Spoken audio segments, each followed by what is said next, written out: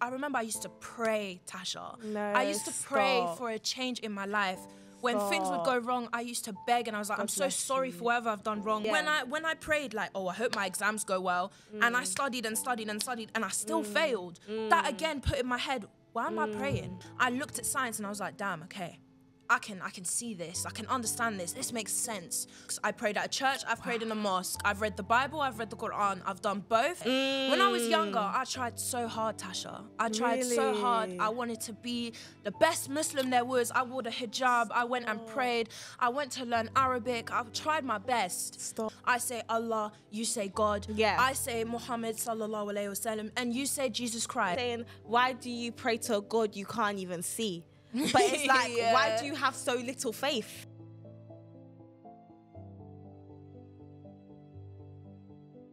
Hi guys, it's TashaC and welcome back again to my new series of talks with Tasha.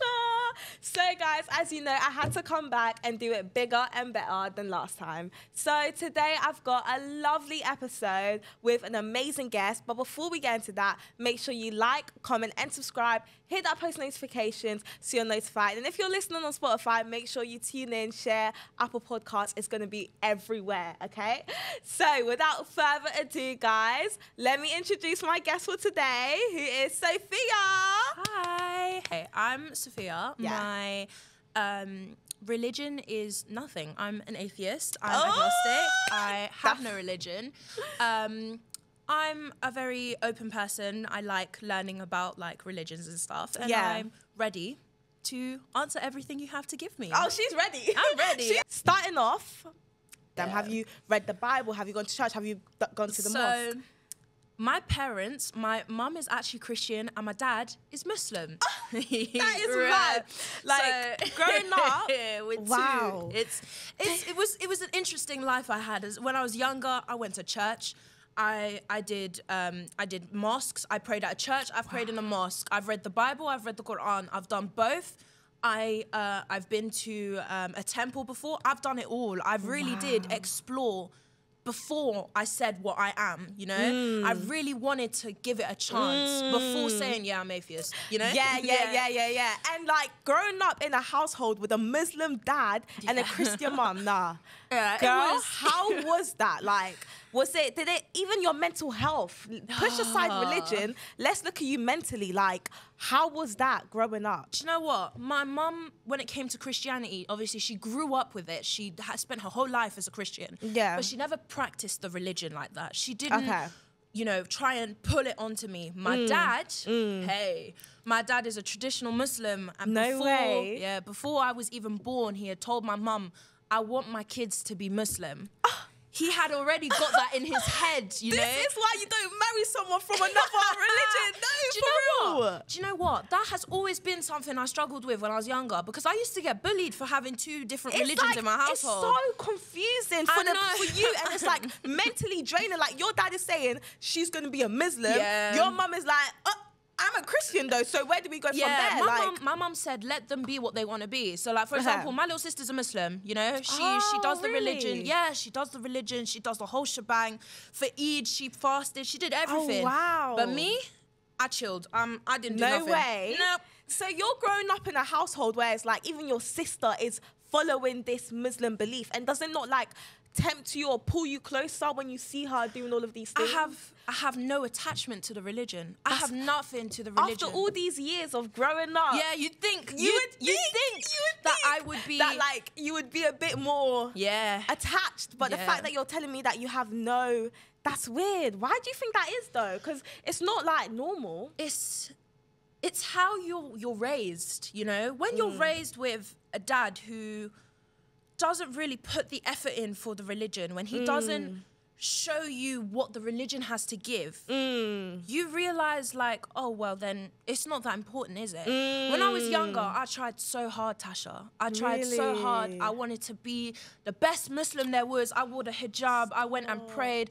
I went to learn Arabic. I tried my best. But my dad never put in that effort to really teach me. He didn't tell me how to read the Quran. I had to learn that in Arabic school. I didn't have an attachment to anything. And then when I hit high school, and I saw all these people around me, and everyone is something. There's all these people with, I'm Hindu, I'm Sikh, I'm this, I'm that. And I was like, I don't know what I am. I have no clue what I'm doing. I was like, why am I stressing myself out over a religion? Like, as a Christian myself, I would say that if you had, like, if your mum was a stronger believer in Christ, and she's, you know, you went to church and you found a church you actually liked, and you were, you know, not like even participating in church, but just having friends there, Bible study, worshiping, because the church is a beautiful place. Like, when you go there, I loved it. I love the vibe. Just go in there. Oh, the church is a beautiful place, and when you find your church, that's even better. Like,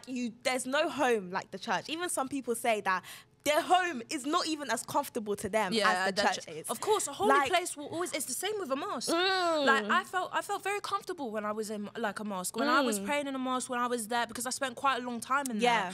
I was very comfortable. I just didn't feel like I fit in, and I felt like I didn't merge well with people. Really? Yeah. Now, this leads me to my next question straight away already. So, going to the church and the mosque, how was that different? Because obviously, you're visiting two different places. With the church I went to, it was very much a homey vibe, you know, like you go in, you've got a priest smiling, you've got all these families and people and everyone you feel connected to, you know. When you go to a mosque, it's a bit different. It's a lot more quieter. It's a lot more calm. The vibe is very relaxed. You know, your whole body kind of just relaxes. No way. And when you start to go, because you go into a mosque to pray mostly. You don't go in there for much. Like, you have like Bible study and all of that in church. With a mosque, you've got obviously Arabic learning, and you've got learning about the Quran. Yeah. But then when it comes to the big part of the mosque, which is the middle part where you pray, it's more you go in there and you come out. You know, you go in at the time that's set to go pray. Yeah. You wash yourself, you do wudu, which is washing your hands, your feet, your body, cleansing yourself before going to pray. Then you pray and you leave again. It's nothing like with the church, you know, you sit there, you speak, you talk, you converse. Yeah. In a mosque, I mean, you can, but it kind of feels like, because of how quiet it is and how calm it is, at least in the mosque I went to, you don't really want to spend too long in there, you know, because you feel like you're intruding. And do you think that, like, if you were, you know, just taught properly, even like as a Christian with your mum, because you've been speaking a lot about like as a Muslim, but even as a Christian, you know, I think it would have been different. It would have been different. Yeah. How was like praying on the Christian side of things as well? Praying again, I didn't really know much when it came to the Christianity either. Yeah. So I went with my auntie a few times, and she taught me like what I needed to read on the Bible, what I had to read when what we had to say when we were standing up, what we sung, when we went up to the actual like place where the priest speaks and stuff. She did teach me those things, but again, because I didn't know the deeper meaning behind it, or like the reasoning behind why do you say these verses? What do these verses emotionally, physically, or spiritually have connection to you? You needed that counsel. Yeah, I needed that support at that time, and it's so a shame that you didn't get it at that time. But I want you to know that it's never too late as well. Of course not. Like, even now, I know your mind is so stern on there's no religion, or how do we know? Because even like before the podcast, we were having a conversation. We were speaking about this. Talking, and this was telling me like, how do you even know? Like, where did the Bible come from? Like, who wrote the Bible? All of these questions. And it's like, all of these questions are answered in the Bible. And when you have that counsel, when you have that pastor, because I'm no pastor, I'm not even the best when it comes to answering those type of questions. Like, when you asked me, I was just like, what do you mean? I was like, what am I saying now? Because it was a situation where I was like, I didn't know what to really say. But if you look to a higher power who would know what to say, you would have had your answers quick. And it makes sense. Like, when you seek, you will find. It says in the Bible, when you seek the Lord, you will find him. But how do you seek the Lord when you have no guidance? You have no guidance. You have no source. And that's like, a lot of my friends as well are Christians, but it's like, I don't know what church to go to. I don't know who to even go to find a good church. Like, I've been trying to find a good church for ages. I feel awkward when I step into the church. Why is everybody staring at me? I don't like the vibe of this place. Is this not a place where God has told us to love everybody? So yet still, why are we, you know, there's this judgmental There's this judgmental atmosphere. It's not even just like the church. I know your friends, they're right. Because you walk in and you've got all these eyes like 100%. looking at you. And you're just like, 100%. I'm by myself. I don't really know what I'm doing, but I'm by myself. And I don't know why people are looking at me like this, but I feel like I'm not wanted. Exactly. It's like, I feel like I'm not valued. Yeah. And if you go somewhere and you feel like you're not valued or not wanted or you don't fit in, come back. You don't come back. You don't come back. And it's like, how do you expect these people to be coming back to the church, the same place that you're inviting them, when you keep on overlooking them, when you're dismissing them? And I feel like, as a Christian myself, I feel like that's something that, you know, we all need to do better on. Yeah. We all need to work on, because we need to make each other feel loved. God says, love your neighbor as yourself. As in, love each other as you love yourself. Yeah. And if they just shown you that, or if, you know, we could have done that earlier, then it shows that, like, we could have loved each other just as much as we love ourselves. Exactly. We could all be in a place where we know, right, this is where I am, this is my purpose, this is my destiny, reasoning to be this is my reasoning to be here. And I have my morals as a Christian, and let's say you have your morals as a Muslim, let's just say, how would we be together in the same household, live together, whilst I'm obeying the Bible and you're obeying another? You know what I mean? So, how my parents did, it was actually quite calm. You know, my dad prayed when he needed to pray, and my mum, when she did read the Bible and when she did do her thing, she'd do her thing. There was no, like, ongoing conflict between the two. And there never should be any ongoing conflicts between the two. But for some reason, in people's minds, it's like, oh, but that seems so wrong, you know? To hear, like, someone reading the Bible and then another person reading the Quran and praying on the floor. It's like, it's almost like it's shunned and it shouldn't happen. It shouldn't, But in a household, it's like a normal house. You do what you need to do to feel good, to feel like you're doing the right thing. And when you've got morals like my mother and morals like my father, it didn't override each other. It actually went together, because at the end of the day, religions, they're not the same thing, but they are interlinked. We all believe in God. We all believe in something, even if it's not the same person, the same name. I say Allah, you say God. I say Muhammad sallallahu alaihi wasallam, and you say Jesus Christ. But at the end of the day, we both have a link. You know, when you said about, like, coming together, it's so wrong, but it's because, like, certain things in the Bible as well contradicts that. Like, it says, do not be unequally yoked with your partner in the Bible, meaning you can't have this different beliefs from them. You can't be on different wavelengths. I think it is in the Quran as well. Really? I think I can't. Don't quote me on that. Do not quote me on that. Don't quote me. They won't, because I'm almost certain there is something about that. May not be the same thing, but there is something about that somewhere, which might be the reasoning behind a lot of the views behind, like, two different religions in the same household. Exactly. That's exactly why. Because that's what I mean. It's a miracle that your parents have made it work. Because it really is. Because a lot of the time, it's like, in the Bible, when you are unequally yoked with somebody, how do you, you know, overlook? How do you work around it? But you've just said that your parents have done that. Yeah. So there's obviously been a way that they've done it. What did you guys do, like, during, like, celebrations, like Easter, Christmas? Okay. Yeah. So, we don't celebrate Christmas religiously. We celebrate it as a holiday. So, like, we do the presents, we have the nice dinner. Yeah, but we don't, you know. What about your mum? Would she not want to, like, embrace the fact that... She's a bit like me. We have trauma behind our childhoods when it came to religion. Like, my mum, although she was brought up Christian, she has a link with Christianity still, but it's not as strong as what it used to be when she was younger, because when she was younger, it was every single day at the church. Sunday, you're doing everything. You know, now it's no longer like that, because I guess as you grow older, for my mum at least, she realized, like, as much as I prayed, as much as I wished and I hoped and I believed, nothing changed for me. So why should I keep, you know, going? And I think that was the same for me. When you're always praying and hoping, like, I remember I used to pray, Tasha. I used to pray for a change in my life. When things would go wrong, I used to beg, and I was like, I'm so sorry for whatever I've done wrong. Please let it change. And it wouldn't. And then I realized, why am I still doing this to myself? Why am I holding on to something that I don't even know could be there. Even if it is there, they're not helping me.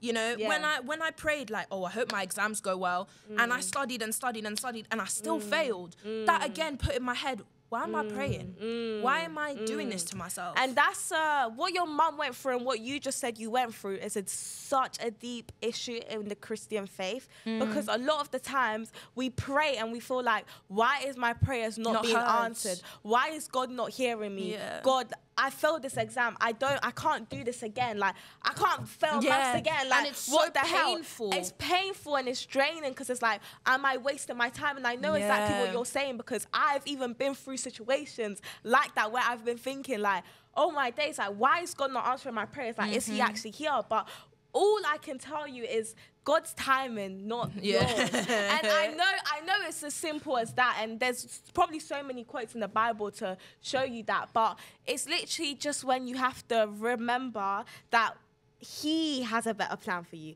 Even though right now we think passing maths will be everything. Or I thought, you know, I don't know. Finishing FMP. Why isn't my YouTube viral yet? Like, what the hell? Like, why am I not getting paid for this? God knows how much I love doing this. Why am I, you know, spending so much hours and time and, you know, traveling an hour and 20 minutes to college every day to do this, and it's not doing well, and other people are recording TikToks and spend 1 second into something and that goes viral. Why, God? Why? And you always have these questions as a Christian, because you always think, right, we have a God we pray to.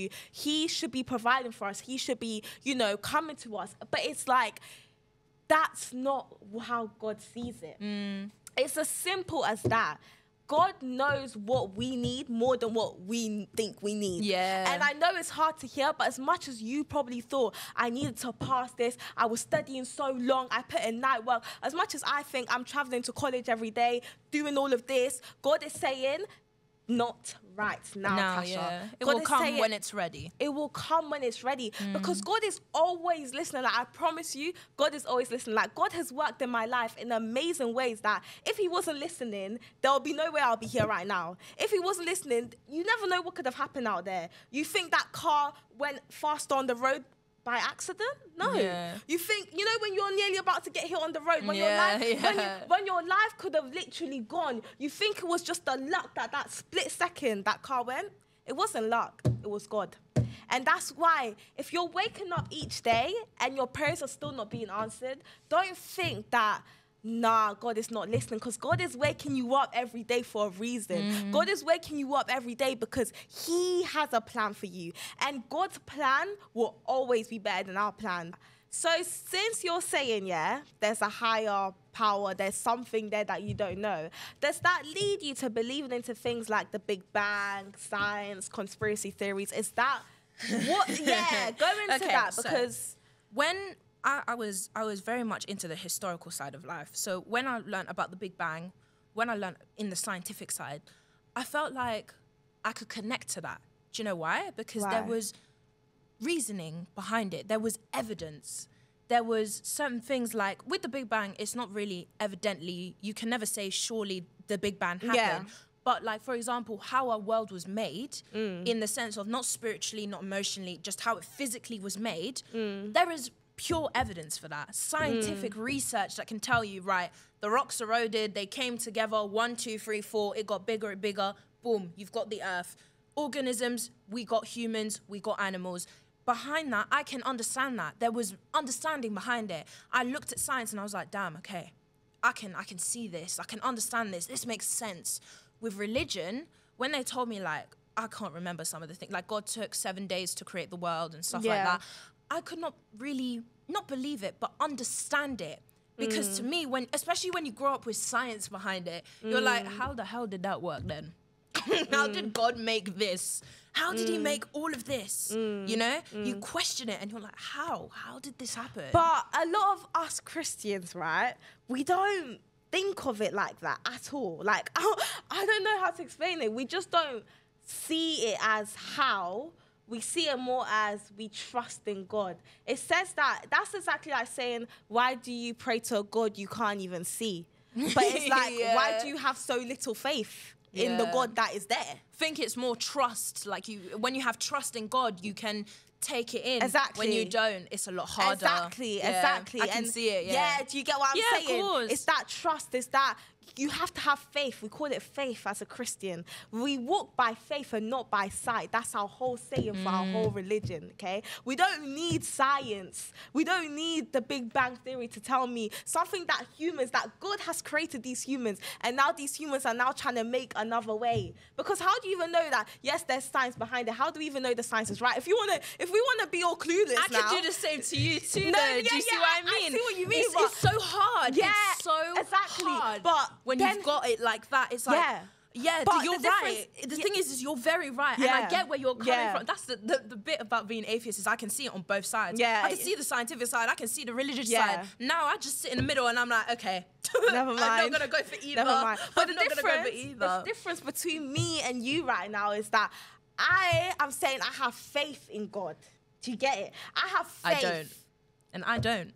That's the difference. The thing is with religion, although it is so stable, it's also, just like how science is also stable, it's also very unstable, you know? There's a thing behind everything, but there's also nothing because of how life works. You know, you could be the most devout. I know I have a personal friend who is a devout Christian, and she has said on multiple times, I've wanted to drop the religion altogether. It's deeper. Because it's so many questions running through your head. It's a lot. And it's like, if I do this, will it be a sin? But But how is it really a sin? How do I know if I do this, I'm going to go to hell? How do I know if I do this, I'll go to heaven? How do I know what's written here will be the right thing to do? Do you see what I mean? I see exactly what you're saying. It's a lot of questions. It's a lot to take in. And because of that, that leads a lot of different Christians and different believers to not know which way to go and not know how to position themselves. And that would lead you to be a bit 1 foot in, 1 foot out. But and like then one day you either put your foot right in and you go and you do it, or you walk away. But that's what I talked about in my Christian episode now. You can't be 1 foot in the world and 1 foot out of the world. Of course. I'm not going to even come and sit here and lie and say that I'm so perfect and I'm this perfect Christian, because I'm not. You make mistakes. You're human. Exactly. Mistakes are meant to be made. I make mistakes and I still struggle with my faith. Sometimes as a Christian, like, I love this trend on TikTok. It's like, I'm a Christian, but I still struggle with lust, addiction, lying. All of these temptations in the world, because at the end of the day, we live in the world, and as a Christian myself, I live in the world, but I'm not of the world. I live in this world, and as long as we live in this world, there will always be distractions. Something. That's how God made it, right? That's how God made it. That's how God made it. It's our test. It's our test. My test is now a testimony. No, I love that. Real ones know that song though. Like, it's like my test is now a testimony. Yeah. God has given us this test, but this test, this addiction that was meant to break me, I have now overcome it, and now I'm preaching to other people to break the addiction. This thing the devil has used to put me down, I'm now using that, and I'm putting the devil down. I'm putting the sinners down to shame. Do you get it? Because God uses all of these things as tests, but once we overcome them, we reach a potential that we would never, ever see before. Do you get what I mean? Yeah. We reach a part of ourselves that is like, wow, like, I actually did this. Yeah. Do you get it? It's and mad. You get that pride, and you're so good because you feel good inside and everything. I know. Exactly. I do know. Exactly. Right. I think that we've literally covered everything. Like, and you know what's mad, guys? I had like 8 questions that we were planning I was going to look at. But when I tell you the way this conversation has flowed, it must be God or something, because it's God, because every single question just came to my head, and everything has been discussed. You know what? Take my word for it. She was looking at her phone to try and figure out all the questions before we started this episode. Literally. So God must have been watching. God was here, because I was like, how am I going to know these questions? And I promise you, when we look back after this, we're going to look back, and we went through it, and it all came so naturally, like, about everything. And honestly, I know this is going to edify so many people. Anyways, thank you again for coming on. No worries. And guys, I want to say thank you guys so much for watching this podcast. Hope you like, comment, and subscribe. This was amazing. Probably one of my favorite episodes, and I don't say that a lot, so you're lucky. Thank you. So yeah, love you guys, and hope you guys enjoyed. Bye.